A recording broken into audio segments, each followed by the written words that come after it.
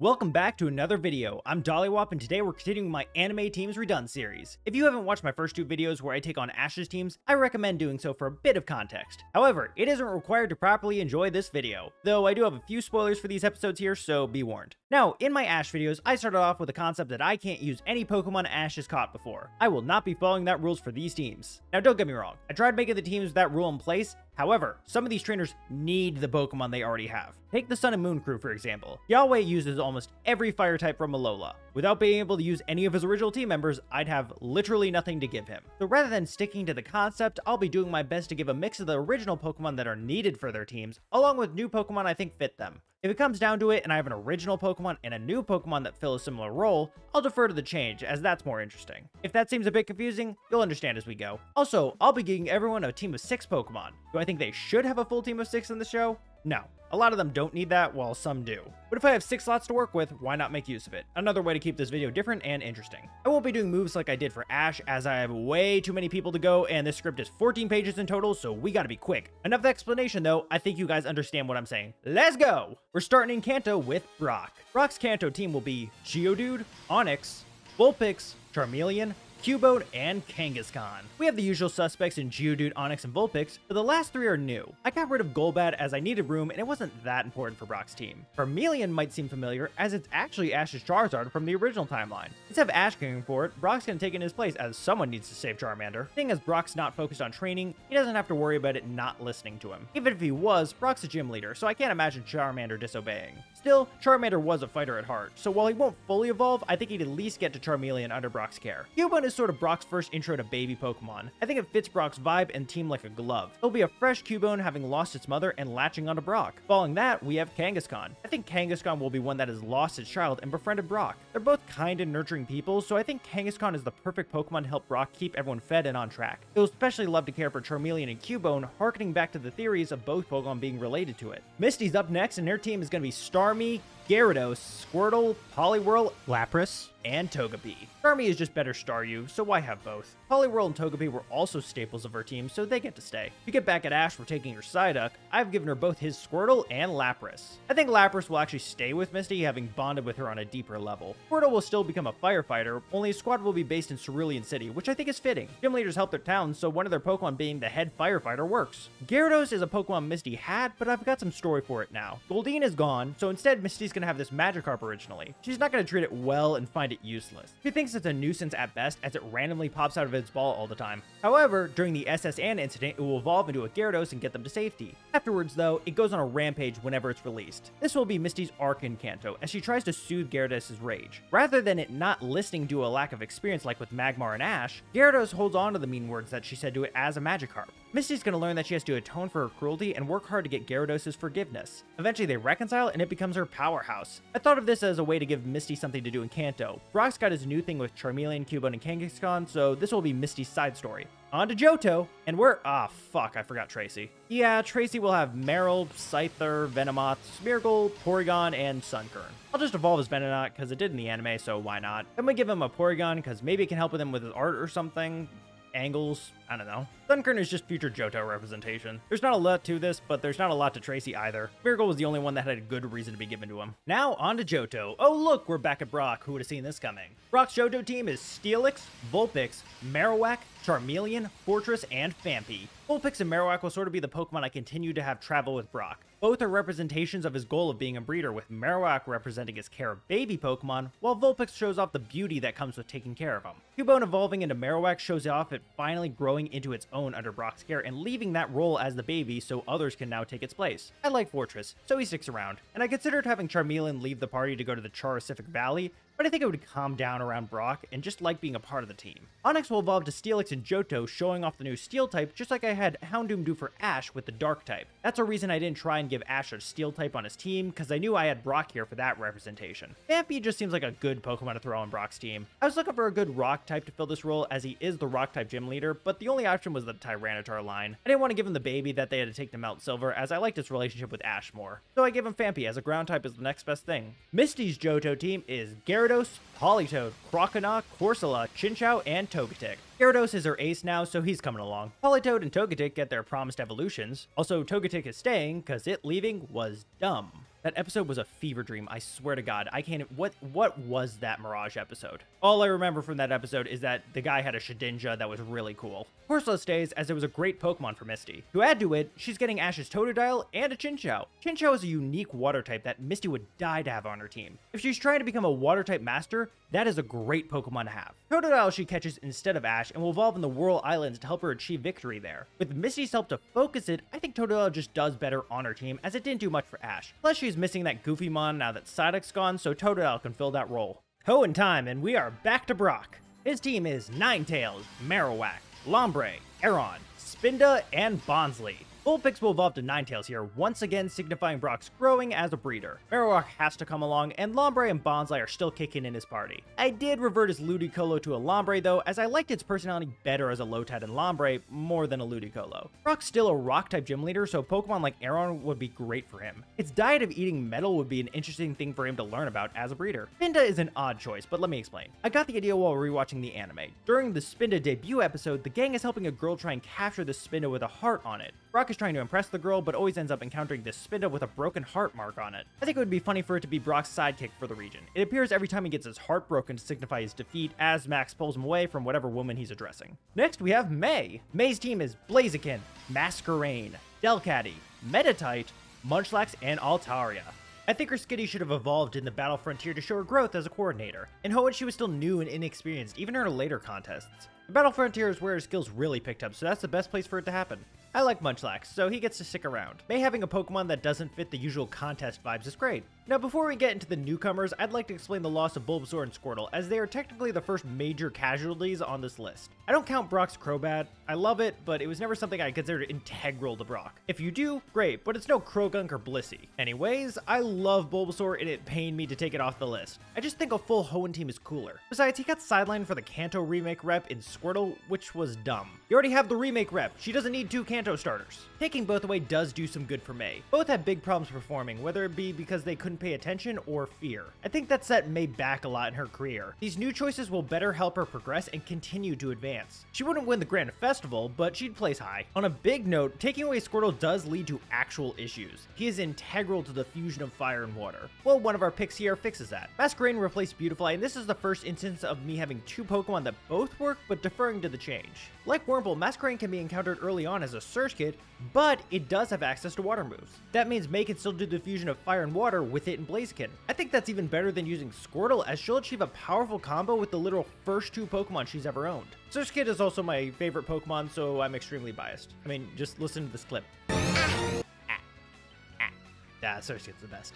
I know Drew had one, but simply give him Beautifly in that case. Thinking about that, I might do a contest rivals video for their full teams, if you all are interested. That won't be for a bit though, I got plenty to get through before that. Anyway, Surskit would be like her Beautifly, in that she uses it the most early on. Side note, it is weird she never used Torchic for any contest until it evolved. I might be wrong, but I'm like 90% sure she didn't use Torchic at all. Surskit would definitely do better than Beautifly in my opinion, as moves like Bubble Beam, Psybeam, and Ice Beam are all available to it to create awesome combinations. It would actually prove to be May's first hurdle, as when it evolves, she has to think differently on how to use it in contests. Of all of May's Pokemon, Surskit is one that becomes biologically different upon evolution. Her next hurdle, or even one that goes on at the same time, would be Meditite. I think Meditite proves to be a challenge for May, in a way that's not like Squirtle or Bulbasaur. Meditite would be a very zen Pokemon, and May has a hard time bonding with it. Its physical skills and psychic abilities would be hard for her to mesh, and she'd have to really work hard to find combinations that show off both. However, once she does, she'll have a fantastic contest Pokemon on her hands. Alright, I will say part of the reason I gave her Meditite is that if she ever came back post-Kalos, it would have evolved and she could Mega Evolve it for the contests. I know she could do the same thing with Blaziken or Altaria, but I think Meditite would benefit the most from it. Also, Mega Evolving Altaria would feel cliche. Plus, it just doesn't really need it. Speaking of, Altaria is the perfect contest Pokemon, and I really tried not to use it. I've seen it on so many lists before, so I really wanted to see if I can do something different than it. I almost consider Milotic, but Milotic appears so much, and Altaria just fits May better. At the end of the day, it's just a great choice for her. I don't even need to create a moment for it to join her, as the anime already did that and squandered it. In the episode True Blue Swablu, she nurses one back to health and offers it to join her team, but its flock showed up and it rejoins them instead. Like, okay.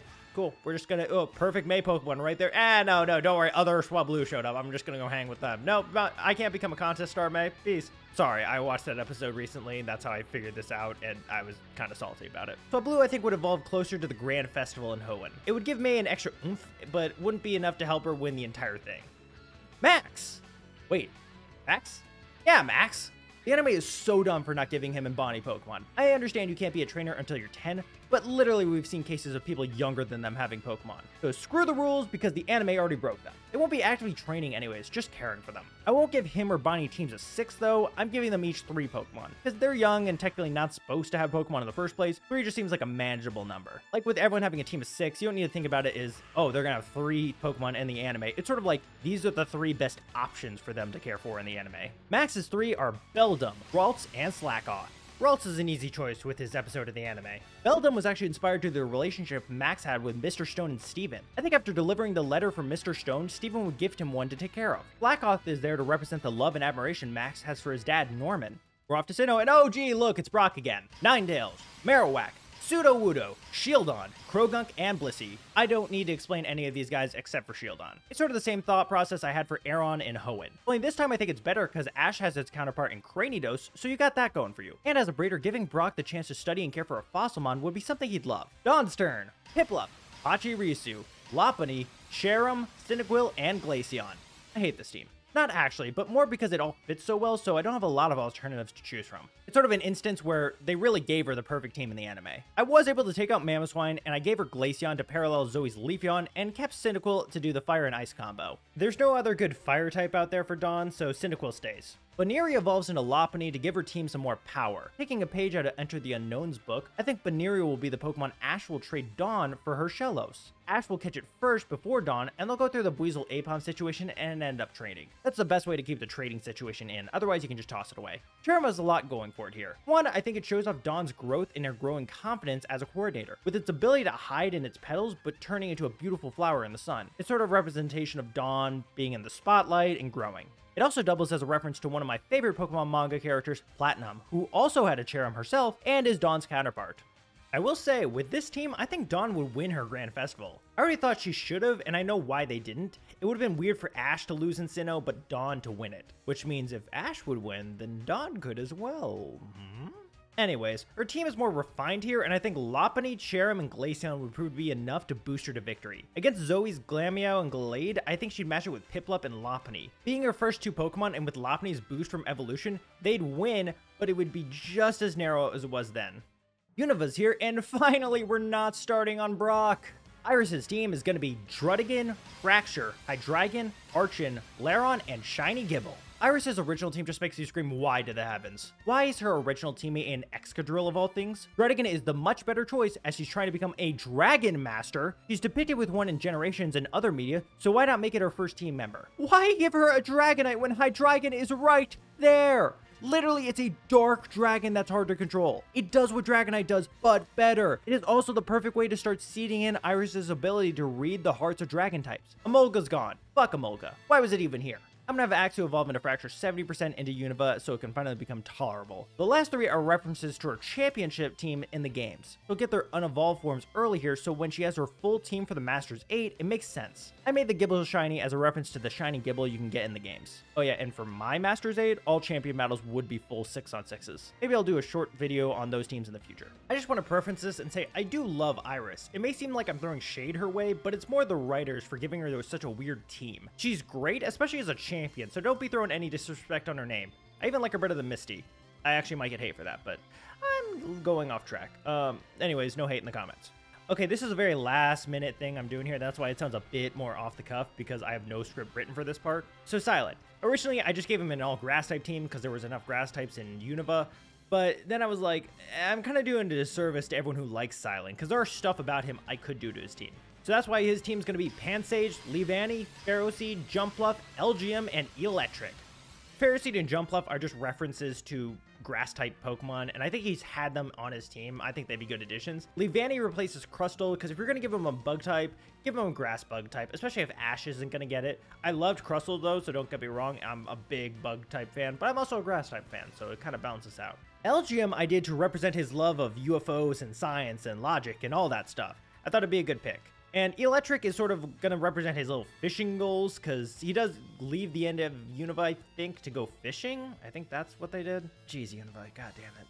If I'm right, goddamn Unova, what the hell. But anyways, I thought it'd be cooler than like a Basculin or a Stunfisk. I think Electric is just like enough on that border where it's like a good Pokemon for him to have, especially because it deals with flying types for him. But it's also not like overpowered in the sense where I feel like, okay, I just gave him like a super strong Pokemon for no reason. Anyways, that's Silence Team and his references. This is all recorded off the cuff last minute, so that shows you how much I really give a shit about Silent. Though I did do enough to go back and do this, so give me some credit on that part. But yeah, I'm not the biggest Silent fan in the world, but I wanted to do him justice for the people out there who did like him, you know.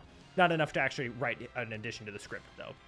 Anyways, let's go to Kalos. Hello, baby! Serena's team was one of the earliest I thought of, or at least the one with the first edition. Braxian, Pancham, Sylveon, Meowstic Female, Floette Eternal Flower, and Mega Absol. She keeps her original team, and I give her some heat to fill out the rest. Serena as a trainer I thought deserved a full team, just like May and Dawn. I gave my ideas for Meowstic in the Ash video. I think it'll be the opposite of Serena on personality, having a crush on Ash's Meowstic, but being more direct and outgoing about it. Floette Eternal Flower is a shocker. I thought it could be an interesting storyline idea to involve it. It was always weird to me how Chespy was the power source for the giant rock Zygarde. Like, I understand why they wrote it that way, but Chespy of all things was powering it. Even with the laboratory experiment, it seems weird. And on another note, I don't like in X and Y that I have to do homework to actually figure out the plot at the end there. Like, if you didn't watch the Mega Evolution specials, you wouldn't know anything about Chespy, you wouldn't do anything about Alon. Like, in my version, I think Team Flare would be after Eternal Flower Floette. They discovered it was a massive source of unlimited power and wanted to use it for their schemes. It meets with Ash and the gang and ends up being saved by Serena. It joins them and that's all she wrote. Floette joining them actually leads into the next pick here. Mega Absol is mind-blowing, but I think if you're going to have a gen where Pokemon can Mega Evolve,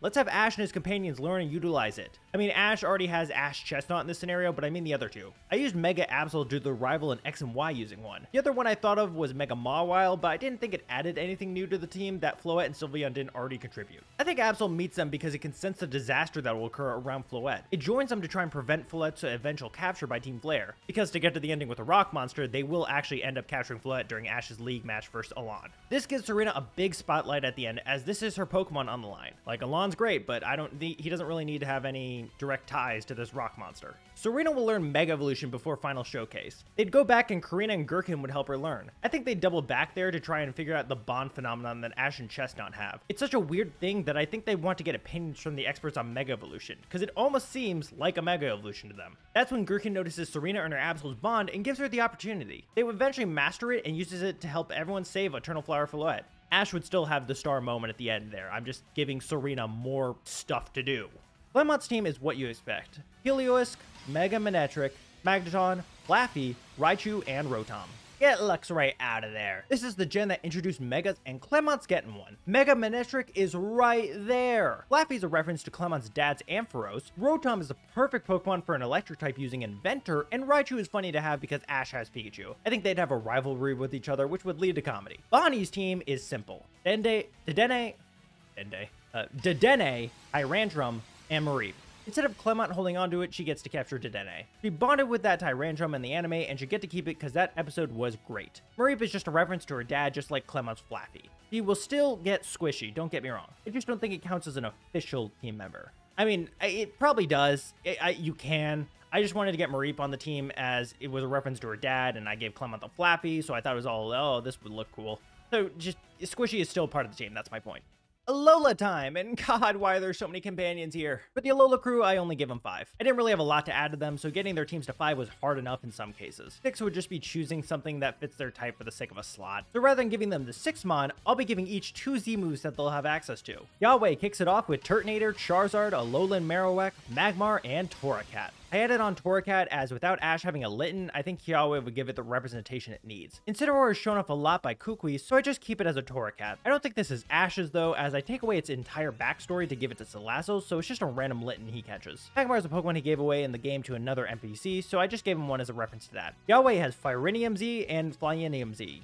I might really just butcher all these Z moves. I did not double check how they're said. Lana's team's next with Primarina, Wishy-Washy, Vaporeon, Lapras, and Chinchou. Without Araquanid, the only other Alolan water type to give her is Wishy-Washy, which also references the totem Pokemon. Why they gave her EV and didn't evolve it into Vaporeon, I'll never know. Lapras would be a ride Pokemon, sort of like Charizard and Kiawe, and Chinchou is just a good water type for her all around. She uses a Lantern in her game team, but I keep it as a Chinchou so she can use it more on land. I don't want too many just Pokemon that are restricted straight to the water. She'll be using Primarinium Z and Waterium Z. Mallow's team is going to be Serena, Fomantis, Shiinotic, Phantump, and Rowlet. Shaman's gone, because I hate trainers owning legendaries or some mythicals. I could give a dissertation on specifically why I think some mythicals are okay to use based on the definition of mythicals, but that's not for this video. Really, I just think it takes away the magic of them when anyone can just catch one. I also hate having multiples of legendaries, but that's another conversation altogether. Let's just say the Rivals video is going to be interesting. Shaman also didn't do much, so just get rid of it. Anyways, Fomantis should have been added to Mallow's team because it's also a great grass type for her. Shiinotic is there to reference her trial in the game. Phantomp's sort of a reverse reference. A dead kid possesses a tree stump to make Phantump. It's kind of a reference to her dead mom, not really, but I just like the connection of thinking of a dead person possessing wood.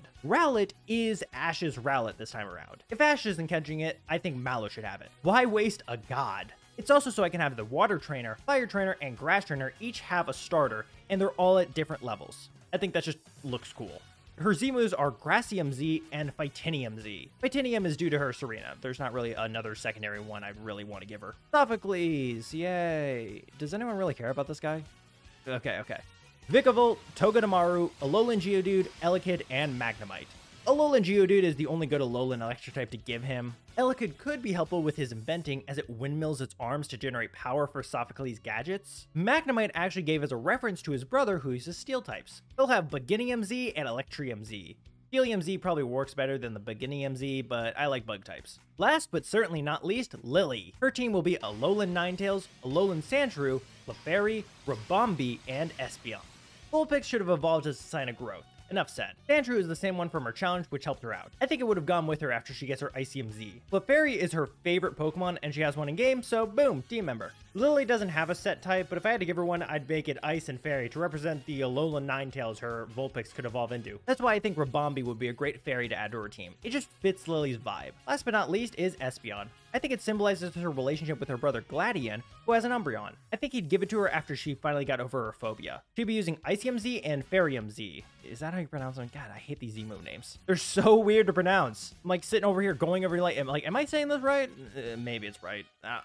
Am I going to double check it? No, I'm just going to say it like this because are you guys really, on to journeys, and we have Go. I want to give them a proper team of 6. I made it have 2 requirements. One, it has to be a full Galar team. With no proper Galar anime, Galar needs some proper representation. That will be Go's job as he slowly catches Pokemon. His main team will eventually be filled up by certain Galarmon that stand out. How they stand out is my second requirement. They should be good for catching Pokemon, in an anime sense at least. His entire team should be useful in his goal to capture not only Pokemon, but Mew. So with these 2 requirements, he'll have a team of Cinderace, Corviknight, Flapple, Indeedee, Voltund, and Urshifu's Single Strike. Corviknight will be his flying mount and his eyes in the sky. With a steel body to resist most types, it can tank a lot and fall things from the air. Flapple is a dragon type that can spit acid. Its signature move, Grav Apple, lowers defense, which will be useful in wearing down foes. Indeedee knows a myriad of support moves, on top of having Psychic Surge to set up psychic terrain. With that set up, not many things will take an expanding force from it. Voltund is the ultimate dog for tracking, pursuing, attacking, and paralyzing any Pokemon Go is after. Who wouldn't want it? Urshifu's Single Strike fills out the role of the damage dealer along with Cinderace. I know I said I hated giving people legendaries, but Urshifu is one of those that is said to be legendary, but I mean, what does he represent as a legendary? These hands? I personally feel like legendaries should have intrinsic ties to the world, otherwise you're just a rare Pokemon. So in that case, he can be caught because he doesn't really count as being that special. Anyways, its dark type is important for the team because the Pokemon Go wants to catch more than anything else is Mew. Having his strongest fighter be immune to Mew's psychic power would be great. Overall, Go's team is there to help in his tracking, fighting, and pursuit of Pokemon. That's all the teams. What did you think? Some of these I'm more proud of than others, but overall I think it went well. These are all in the context of my Ash Team Redone universe, so I think they fit appropriately. Next video we'll be exploring Ash's rivals in this universe, which is going to be fun. If you have any ideas for what if videos beyond this series, let me know. Once I get my fill of these Team Redone videos, I'll expand more outward on ideas. I'm trying to do as many ideas as I can before I eventually redo the entire gym systems in Elite Four. Subscribe and I'll see you later.